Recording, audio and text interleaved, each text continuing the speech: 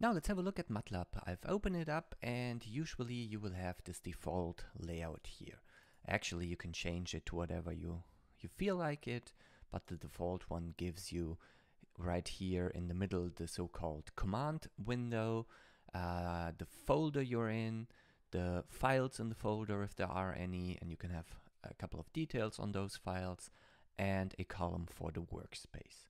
Okay, so everything here can be changed according to your taste. Now let's start with the command window. Here you can basically type in your commands and MATLAB will give you the results. Okay, so 1 + 1, or you can compute the square root of 4, and it will give you an answer. You can also assign variables, and you can see that this variable x got assigned in the workspace here. You can have a look at this variable by double-clicking, and then you can see that this is a double, so MATLAB distinguishes between different types of numbers and maybe also text, also known as strings, etc. So you can even change it here, so this looks a bit like Excel. Alright, but most of the times we will manipulate variables, so we will say y is equals 2 times x. Okay. Now, if I had a cool command that I want to use, I can simply use the up and down arrows to scroll through my recent command history. Okay, which is quite neat. You can even say start typing a command and then use the up and down arrows to see which sorts of commands you ran. Okay, now let's clear the command screen, CLC, and let's quickly go through the preferences together. Okay, there are a couple of preferences, at least I like to change. So what I like to do is, of course, change, first of all, MATLAB's coloring scheme, and if I'm editing certain text files with a certain file type ending. And since we will use Diner, I also added the MOD extension, okay, and the INC extension, because I like to use to name my text files with MOD for Diner and INC to include something as well. Now, I also don't like to have those backup files because I have different ways to back up my code. Also, I disable the source control because I use a different program to do source control. If you are on Linux, you should probably have a look at the shortcuts. What is the active settings, and change that maybe back to Windows. Otherwise it's Emacs style. Okay, so again, those are the settings. More or less you can simply stick to the defaults. Maybe you want to change the fonts. Okay, now typing in the command line is one way to interact with MATLAB. But actually, for replicability and for what we want to do is we will going to create text files. We will simply write program code, so we will create so-called scripts. And MATLAB actually has two different kinds of scripts: a live script, where you also get a sort of nice way of displaying your results in just one file, which can then be exported as a PDF or an HTML file, etc. We will stick to the basics and simply open the editor by clicking New, and this opens up a new script file. Now here I can basically type in what I want to do. Okay, so I might want to compute 1 plus the square root of 5 divided by 2. So if I want to execute this command, I simply select it, right click, and you can see evaluate selection in the command window. Okay, so on Mac, the shortcut for this is Shift F7. On Windows and Linux, it is usually F9, but you can change that shortcut whatever you want. So, and this will send whatever I've selected to the command window, and it will display the result. So programming is about creating variables. So I might create a variable, let's call this x. X should be equal to a vector, and I create vectors with using square brackets. So 1, 2, 3. Put in a semicolon. Let's run this. And nothing is displayed here because the semicolon suppresses output. Okay, if I want to have a look at x, I need to simply run x. either in my script or in my command window, and I can see this is a row vector now. Or I can write display x. Okay, so let's evaluate the whole section, and you can see my answer and my vector x here. Now let's compute the mean of x. Well, there's a function for this called mean, and typically those functions have some input arguments like data or like some parameters that you need to set. Okay, let's compute the mean of x. It's 2. Now, how do we create matrices? Let's create a matrix A. Again, square brackets creates vectors, matrices, arrays, whatever. And let's do the first row. The second row, we separate this with a semicolon. Let's do 8, 2, 1 and 2, 2, 2. Okay, let's not suppress the output of the A matrix, and we will see this creates this matrix here. If you want to, you can also write this one row after the other. This is equivalent. This creates you the same matrix A.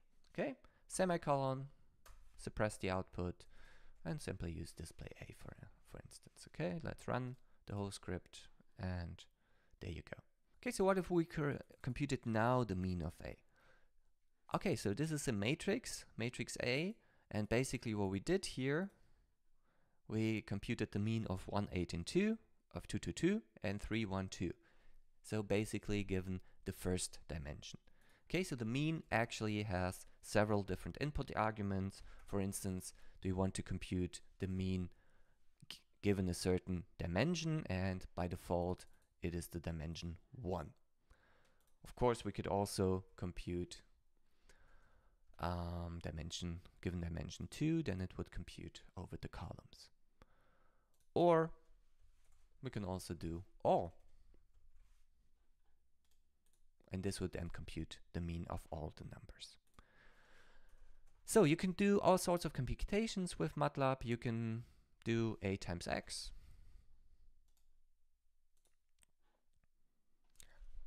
Well, actually you can't, because the dimensions don't fit. Why? Have a look at, you get an error. Have a look at the size of A. It's 3 by 3.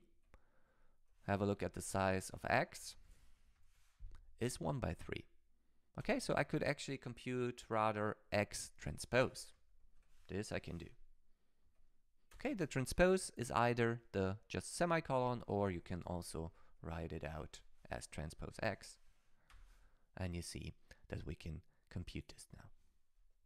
Now, what about other functions that we typically want to use? Maybe I want to take the square. Let's see what happens.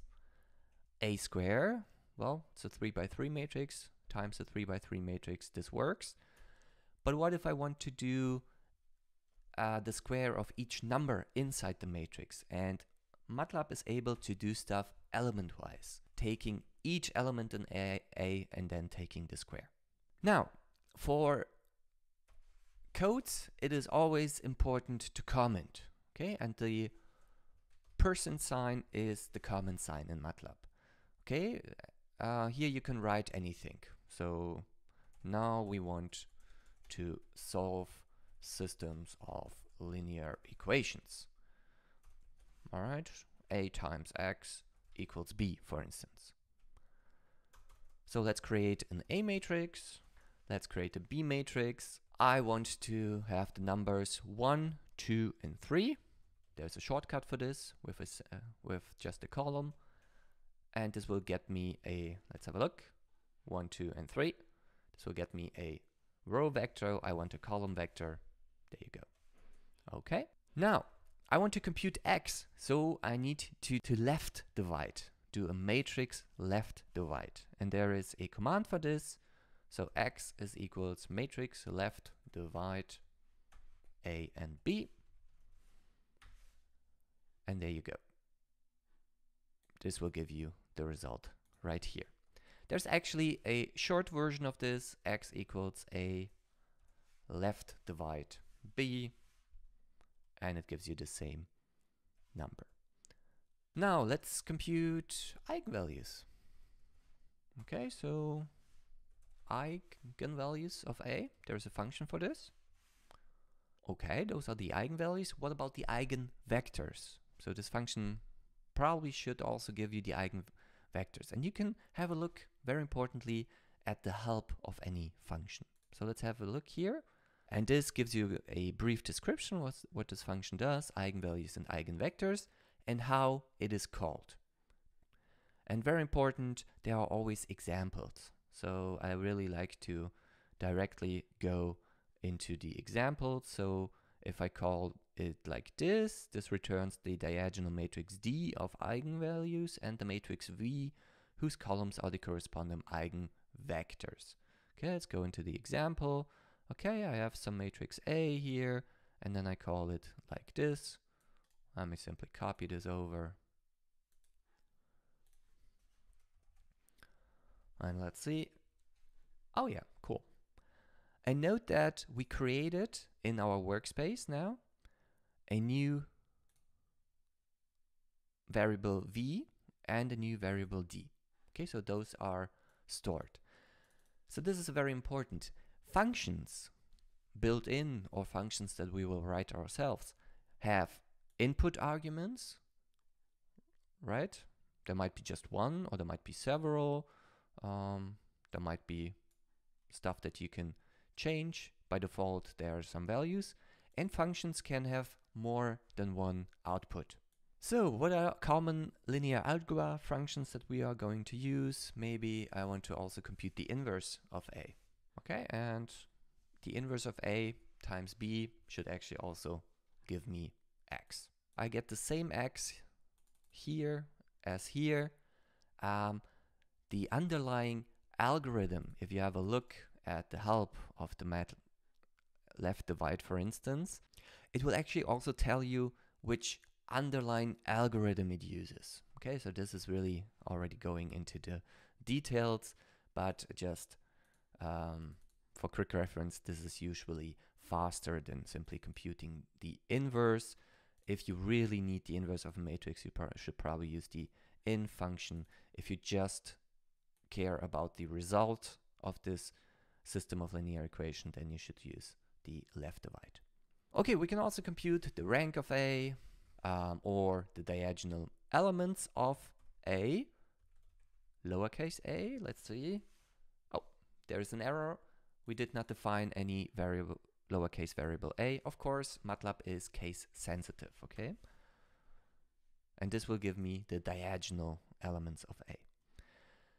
Now, MATLAB is perfectly suited to work with numbers, and you can have a look at certain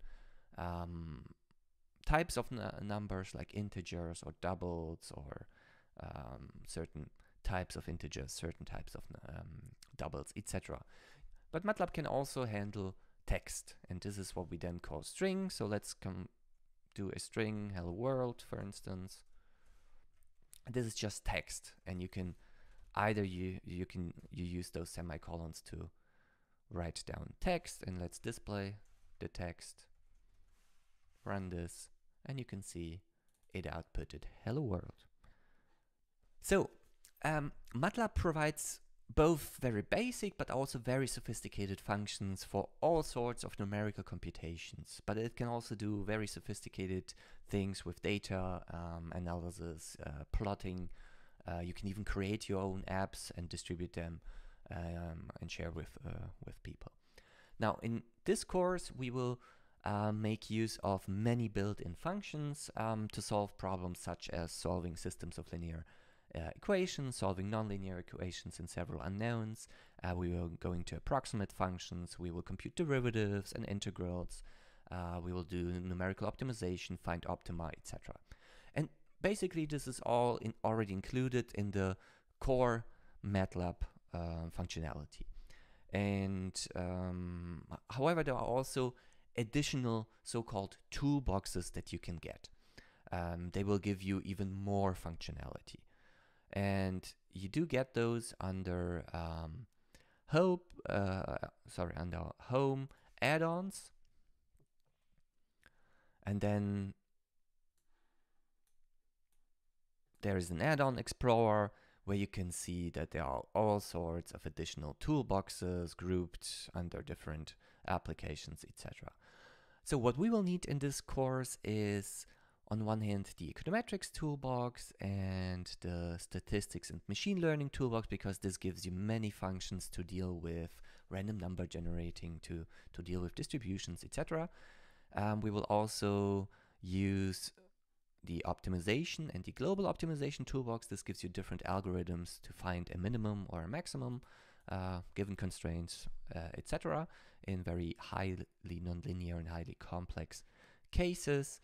And we will also need the symbolic math toolbox, because we need to pre-process our DSG models analytically and then write them out, those Jacobians, etc., write them out to functions. Now, the last toolbox that you probably want to install is also the parallel computing toolbox, because we will also see that several tasks can be done in parallel. You have a very beefy machine that has many cores that you can use to run tasks in parallel. All right, so we have seen how to use the help.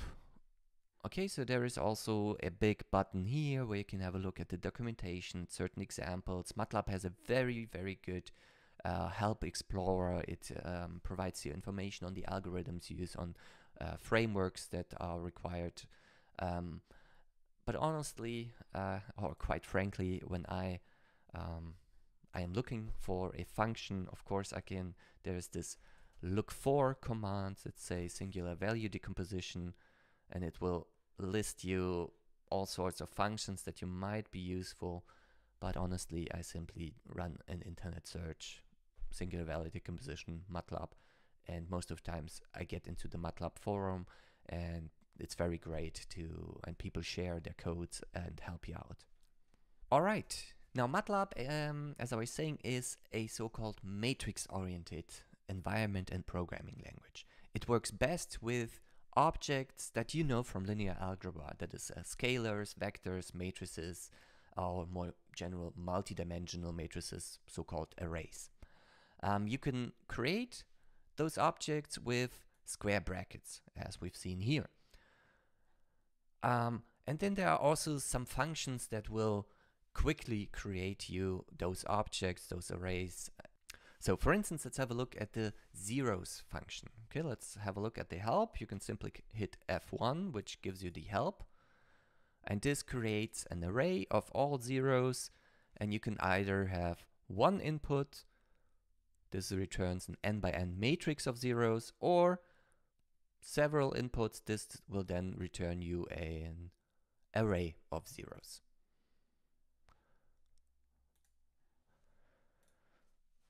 So let's create matrix X called zeros. It should have 3 rows and 2 columns.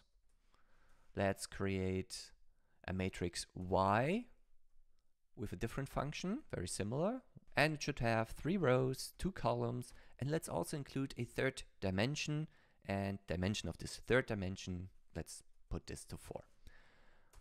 And lastly, a matrix Z with NaN, which stands for not a number, which will have 3, 2, 4, and 5. Okay, now let's see what happens. You can see in the workspace that those matrices were created. Okay, so let's have a look first at X, only zeros, at Y. All right, so MATLAB displays all the rows and all the columns for the second page, for the first page, etc. And what about Z? Let's have a look at Z. Okay, so all the rows, all the columns, the third dimension when it's 3, when it is 5. So you can have a look what is in this array. Now, zeros, ones, and NaNs, we will use this all the time to initialize variables. Okay, afterwards we will fill the entries with something else. So, for instance, if we want to change the second row and the first column of x and put in a 5 in there.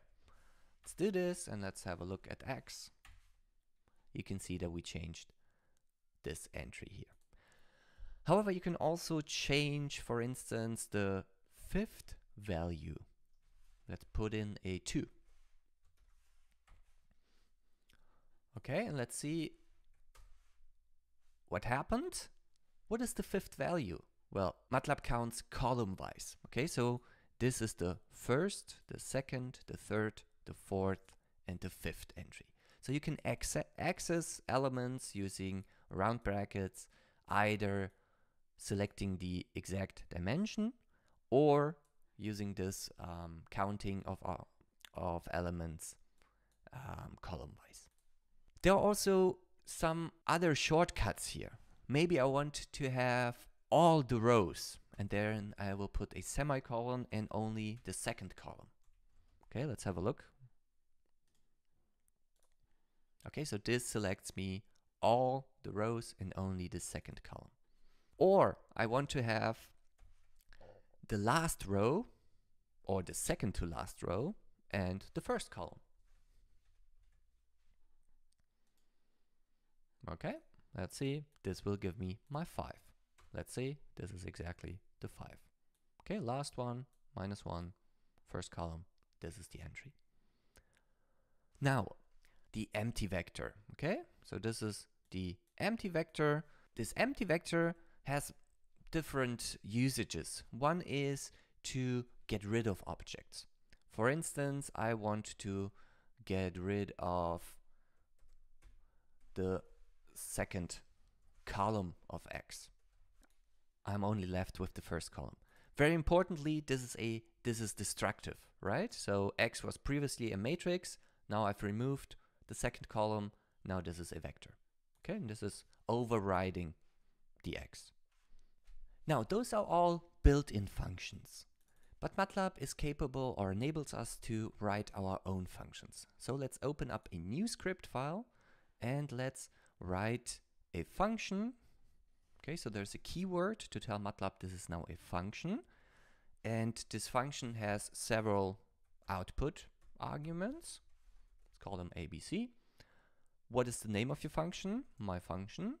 And what are the input arguments? Let's say x and y. And at the end, this is the function end here. Actually, you don't really need this, but you can have function inside functions, then you will need the end here. But I think it is better practice to keep the end. Now, in the body of the function, we need to tell MATLAB how to get the output arguments. Okay, so let's say, for instance, a is the exponential of 2 times x, element-wise multiply with the sign of y. And b is the other way around, 2 times y, sine x, and I don't know, c is a plus b. There you go. Okay, now we need to save the function. So hit editor and save. And it will automatically propose to name it what you named the function here. Very importantly, the ending for MATLAB, for a MATLAB function, needs to be .m. Okay, let's save this. Now let's go back to our script. So let's create x, 1, 2, 4, and y, 2, 2, 8, but I want to have increments of 2. Okay, let's have a look. Run this code, and you have 1, 2, 3, 4, and your y is 2, 4, 6, 8. And now let's call my function on x and y. And this outputs me, well, what does it output? Only the first entry here. Only the first output argument, the a. So if I want to have all, let's call this out1, comma, out2, and out3. Let's run this again. And now I can have a look at out1, out2, and out3. So this tells me that those are huge numbers. Okay, so this is 10 to the power of 6. All right. Now, this is how we write functions, and we will do this all the time. So, another thing that we might want to do is how to plot stuff. Okay, now how to plot stuff. Let's create an x with increments of 0.1 to 2 times pi. Okay, pi is the built-in number. And the plot command is very easy. You have whatever is your x variable, whatever is your y variable. Let's compute the sine of x. Okay, let's do these two commands first. And you see the sine curve. And we can change all the properties of the plot. We can change the colors, the thickness, the colors of the frame, the axis, etc. Either by calling different properties of the plot command or by calling other functions. For instance, the axis command, if I call this, changes the axis from the y-axis from -1 to 1 and the x-axis from 0 to 2 times pi. Again, the plot command is extremely powerful, and we will, whenever we need it, I will talk about the plot command a bit more in detail. Now, for us, more importantly is actually what we need for programming. How do we check conditions? How do we do control sequences, etc. So, and this is quite straightforward. Let's say we put in a number. Let's do whatever. Well, let's actually have the user input something. Okay, input, enter an integer. And then if this integer is an even number, we can check this by looking at the MOD function. Let's have a look at the help file. This is the remainder after division. Okay, returns the remainder after division of a. So let's do remainder after division of my number with 2. Okay, if that is 0, double equal sign, compare it to 0, then let's display even number. Else if the division of my number with 2 is equal to 1, then display this is an odd number. In all other cases, something's wrong. Let's do an error, okay? Maybe number is not an integer. And end. Okay, so the if statement begins with an if, ends with an end, and sometimes you also have maybe an else if this happens, or in all other cases, but those are optional.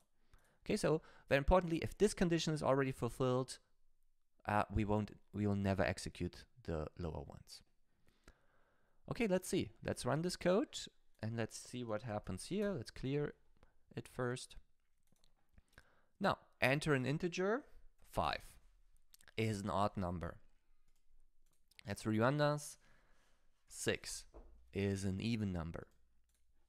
And 3.3 is not an integer, and we throw out an error. We can also just throw out a warning if we want to. 5.2, warning. So there is a bit of a difference. An error will always stop the code. A warning will simply display you a warning in a different color, but it will continue with the code. Now, what about control structures that you will find in many programming languages like loops? Okay, so what about loops? Let's do this. Let's, for instance, create a variable. Let's initialize this variable. It has 100 entries, so let's simply fill them with NaN, not a number. And let's do something for a counter.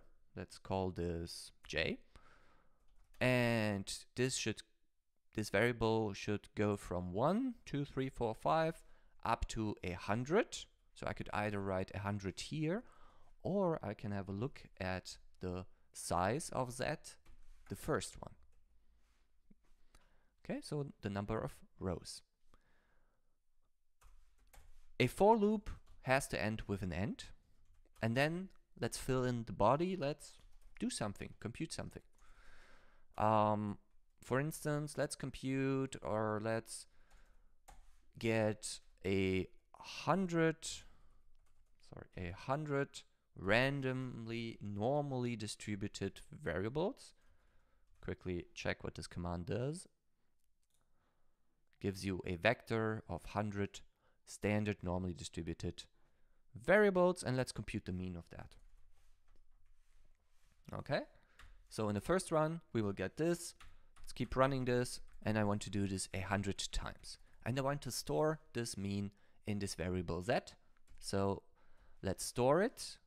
I do access elements of z with those parentheses, and at which position. Let's do this in position in row j and column 1. And let's not display there. Let's evaluate this. Okay, now we have filled z. There is no NaN. Very good. So everything went smoothly. There was no error. Nothing. We can even check that maybe. Okay, so if is NaN, then throw an error. Something's wrong. Okay, what does this isNaN function do? Let's see. It checks whether there is an NaN, and if there is an NaN at any position, all right, it will give you a 1. So actually this if statement would be if any.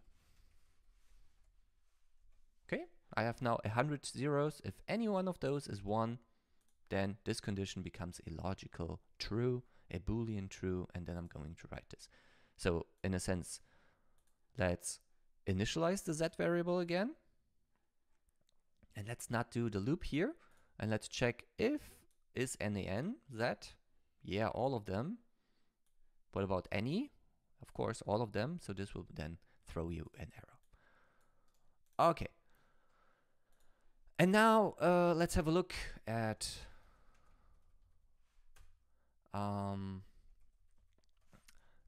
for instance, the histogram of z.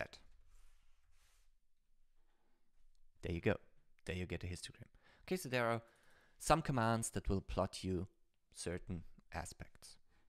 And I mean, you can see that we would expect this to be 0. So let's increase the number, maybe. Let's call this number r.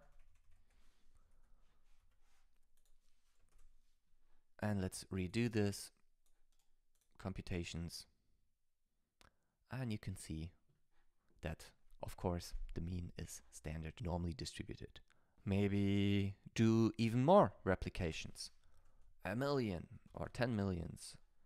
Let's have a look. And sometimes computations simply take time. All right, even more computations. So you can see below here, busy. And if you did something wrong or the computer doesn't react and you're sure, all right, this will never stop, you can always do Control-C. Control-C will end the current running commands.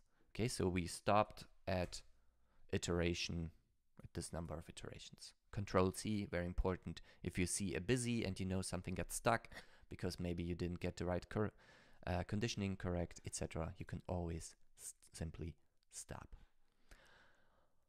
All right, so much for a very quick tour in MATLAB. Go through the preferences, think about a layout that you like here, and then go through the exercises. Bye.